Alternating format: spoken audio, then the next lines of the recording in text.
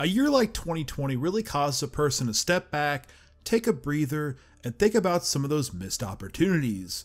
Perhaps it was the love of your life, a job opportunity, or the fact you didn't get a larger size on those french fries. Come on, it's winter, just live a little. When it comes to these possible life regrets, my mind immediately travels to something of epic proportion. It was teased with the charm of Harrison Ford's smile and sped away at the pace of a Ferrari SF90, which is a pretty badass car, by the way. I'm of course talking about the wonderfully epic, tragic loss of one Star Wars 1313. In today's video, we will be covering the tragic loss of one heck of an idea and why now is the perfect time to bring it back.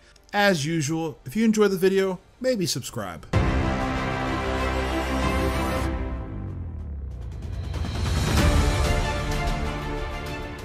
Star Wars 1313 is a terminated project from LucasArts that debuted during E3 in June 2012. The third-person cinematic adventure game would have been released on the previous generation of consoles, including the PS4, Xbox One, and PC. The beginning of the game would have started off with you playing as an unidentified bounty hunter in the mysterious underworld metropolis planet Coruscant. The bounty hunter would be killed by a mysterious figure, only to be revealed as the one and only Boba Fett. Throughout the game, you try to uncover a criminal conspiracy and a much smaller, intimate story on the famed Star Wars planet. The LucasArts staff took immediate inspiration from the open world of Grand Theft Auto, but the idea was quickly dropped due to the size and scope of the idea. Another idea that was brought up in meetings was a similar system to that of the Xbox system seller Gears of War. The E3 demo showed off to fans was an inspiring and unique look into the Star Wars universe that we haven't quite seen before.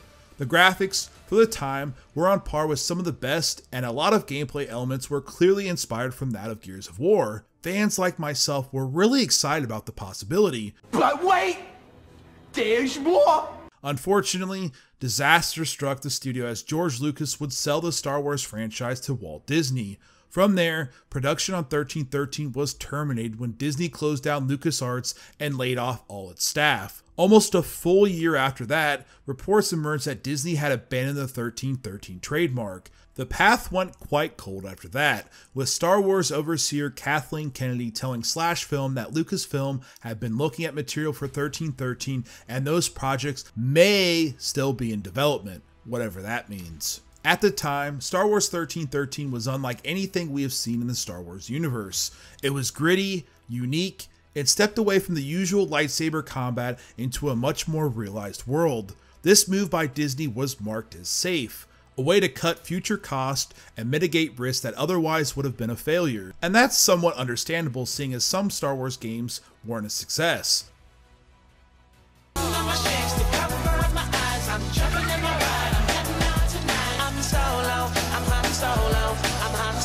Instead of talking about improved gameplay, a new added campaign mode, revised multiplayer offerings and classes and starship battles, we're instead talking about how f***ing greedy and stupid EA is. It's hard to argue the idea, but then years later that would change with the release of Disney's The Mandalorian, a series following a bounty hunter through a dark, grimy world we have never seen before.